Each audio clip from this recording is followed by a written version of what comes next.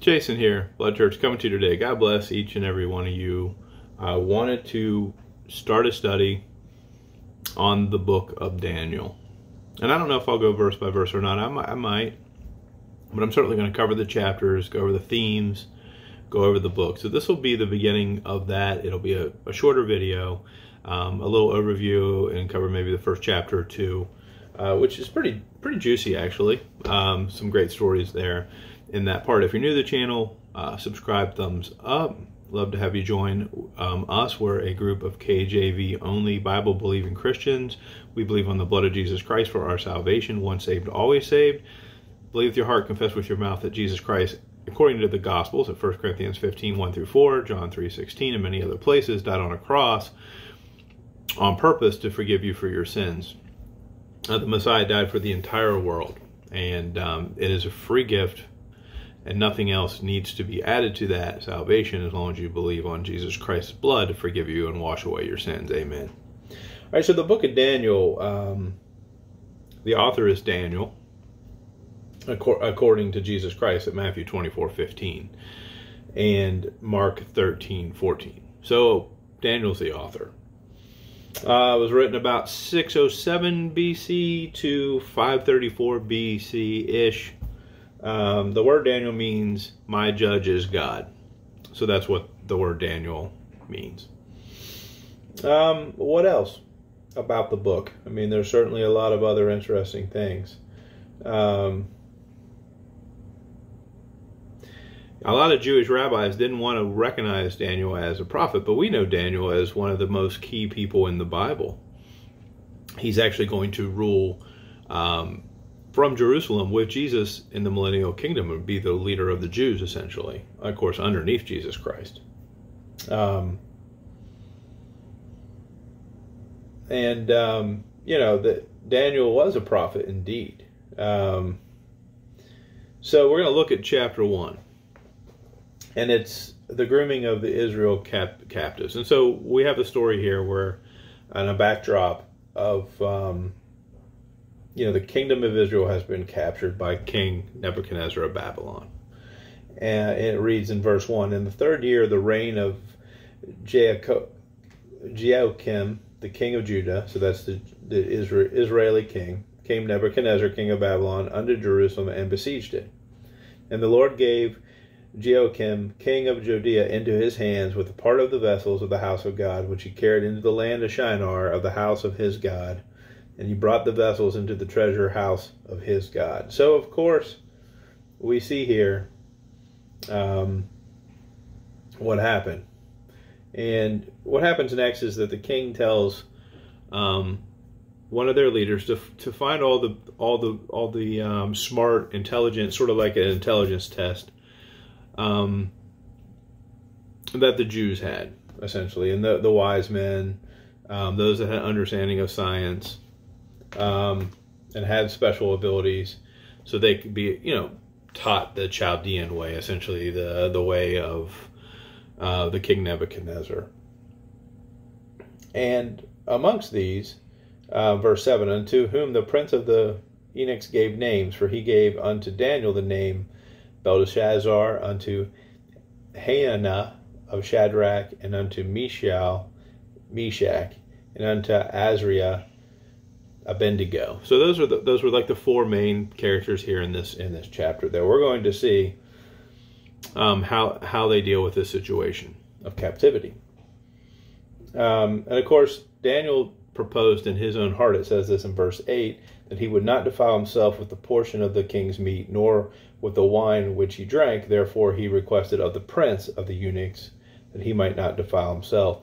And of course the eunuch is worried about, okay, well, what happens, because the king wants to take all these people from Israel and put them on a certain diet of meats and wine and certain rations to see how they grow, how they, over a period of time, do they become healthier, do they become smarter, all these kind of great things. Verse 9, now God had brought Daniel into favor and tender love with the prince of the eunuchs. So this prince, obviously adorned Daniel because God allowed it to be so. And Daniel makes a makes an agreement with this prince of the eunuchs.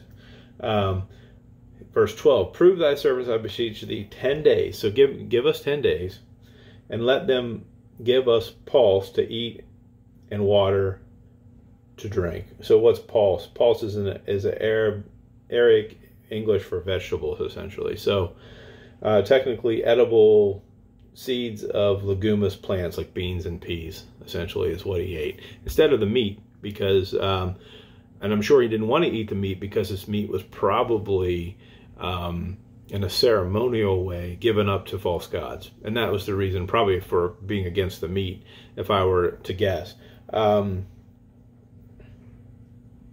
And verse 13, then let our countenances be looked upon before thee. So this was, and the countenance of the children that eat of the portion of the king's meat, as thou seest deal with thy servants. So essentially like, hey, compare us to them at the end of 10 days. And so this was approved, of course, in verse 14. And then 15, and at the end of the 10 days, their countenance appeared fairer and fatter in flesh than the children which did eat the portion of the king's meat. So, of course, they were healthier. And then that was going to be something that the king saw good, not bad, of course. 18, and now at the end of the days that the king had said he should bring them in, then the princes of the eunuchs brought them into before Nebuchadnezzar. And the king communed with them, and among them all was found none like Daniel, Hananiah, Mishael, and Azariah. Therefore stood they before the king. And in all matters of wisdom and understanding that the king inquired of them, he found them 10 times better than the magicians and astrologers that were in his own realm. So not only did God bless them with, health because of not eating the king's meat, but also wisdom and intelligence and smartness, 10 times more so than even the special astrologers and magicians, of course, that the king had at his disposal. There we look at Daniel chapter 1, verse 19. And so, what you'll see here is we learn some lessons. The most common meals afforded an opportunity to witness. He was able to witness, 8 through 14. And Daniel was able to think in his heart, and so he is. Verse 8 goes to Proverbs 23:7. Let no man despise the youth. Just sort of something that is First Timothy 4:12. And human opposition is overcome by usually kind solicitation.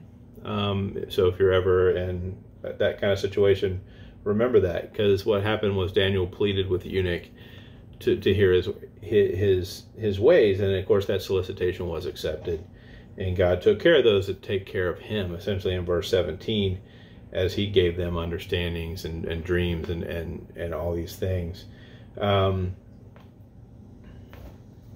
that's just a beautiful ending of chapter 1. I'm going to probably stop here.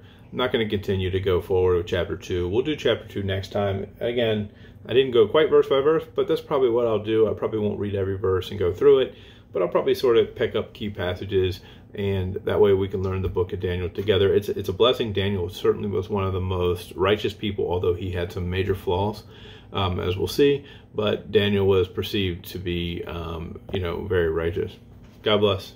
Have a great day.